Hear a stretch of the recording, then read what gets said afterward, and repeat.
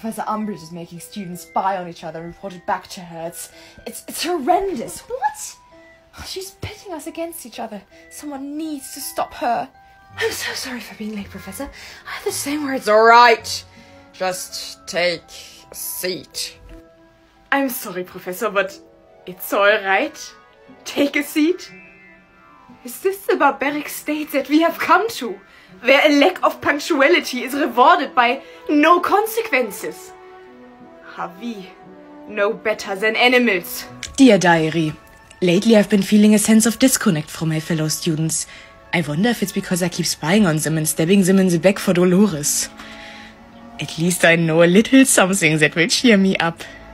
Hey, Neville! Crucio!